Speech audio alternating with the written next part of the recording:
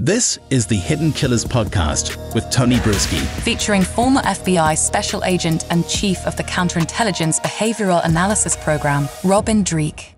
Trial of Karen Reed, it continues on, and there's more confusion every single time we talk about it. Because who's telling the truth? What happened? What expert witness is really an expert? It's coming down to that. Joining me to discuss, Robin Dreeke, retired FBI Special Agent, Chief of the Counterintelligence Behavioral Analysis Program with the FBI. Robin, again, another week in here, more testimony. We've had some, folks who weren't the most well-versed of being an expert on the stand. And we've had some other experts come in and testify outside of the jury. Again, contradicting what other experts are saying. What's your thoughts and where we're going this far?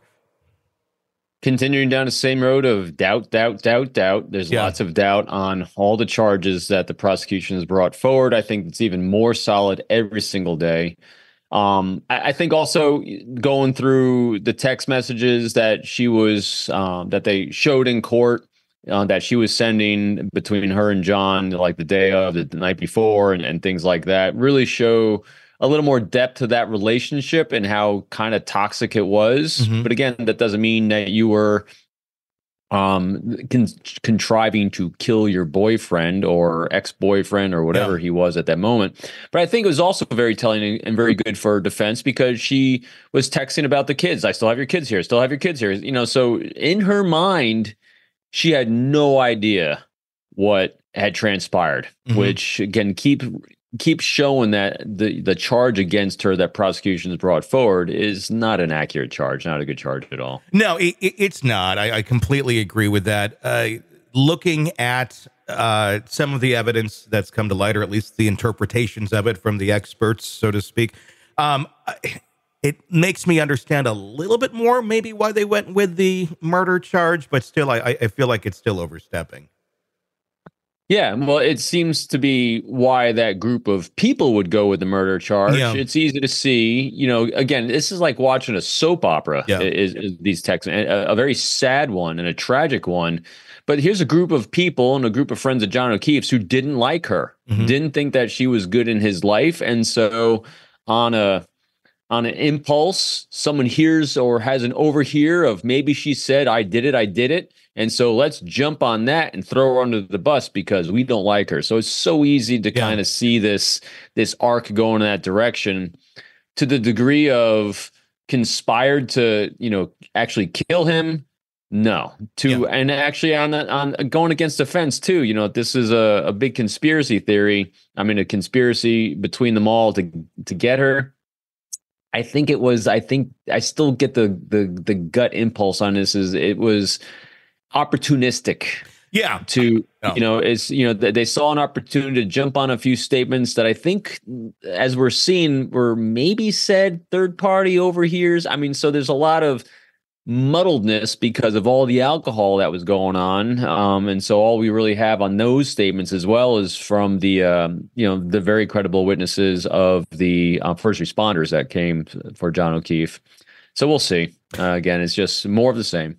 Trooper Paul was on the stand earlier this week trying to get through his testimony. I felt bad for him. It was like, this is a guy who clearly not well-versed in public speaking, probably has some anxiety issues is my guess, but doesn't necessarily mean that his testimony is invalid or anything of that nature. Let's take a listen to some of his testimony when he was on Cross, talking about no broken bones, some talk about the arm, and we'll talk on the other side.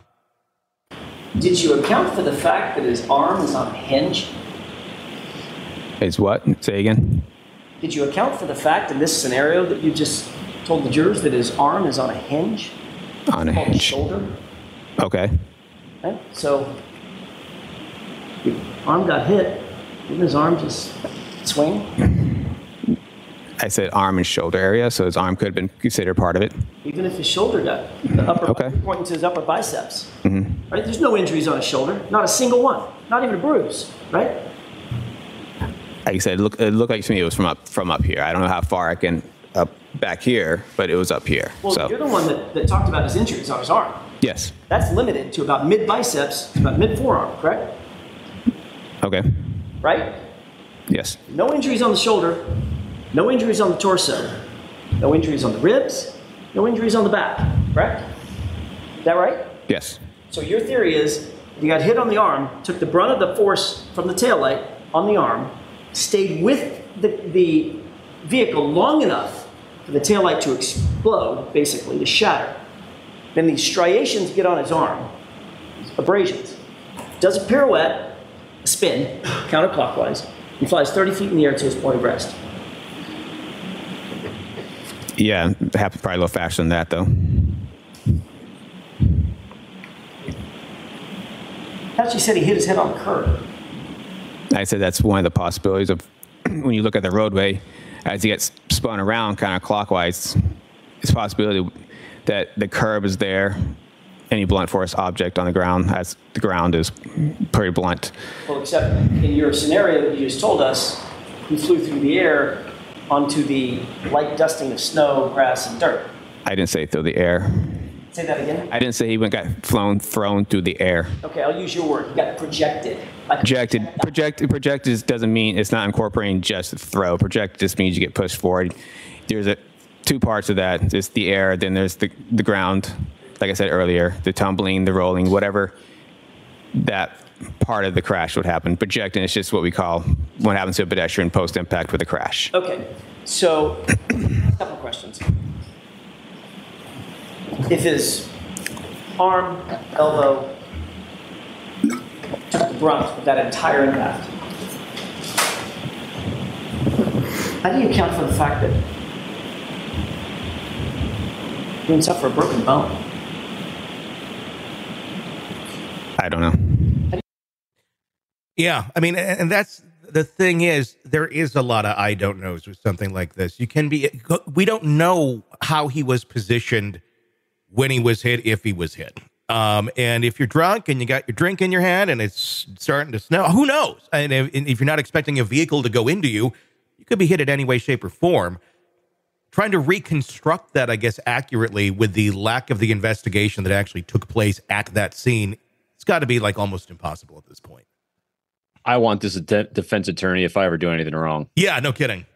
So here's what really came to light just listening to that. I thought was so good when describing the scene was, how did that light get broken by backing into John O'Keefe if he's a soft bulk of tissue without being against a hard surface? In other words, when the supposed accident happened, there would have to be enough force against that light to crack that bulb. And I mean, and so everyone listening, go out and knock on your taillight a bit. That is a hard piece of plastic. It's very hard to crack, damage, and shatter outside of hitting a wall, outside of hitting something. And if you're going to hit a body that's not against another surface, so in other words, it's going to give to the extent that there's not even a broken bone.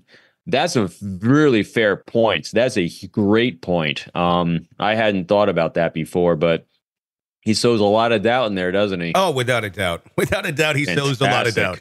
Sick of the ads? We are too. Start listening with no commercials now and get access to all of our episodes in advance of everyone else. Become a True Crime Today Premium Plus subscriber on Apple Podcasts. Search True Crime Today Premium Plus on Apple Podcasts or go to our podcast page and sign up now. True Crime Today Premium Plus. Sign up now.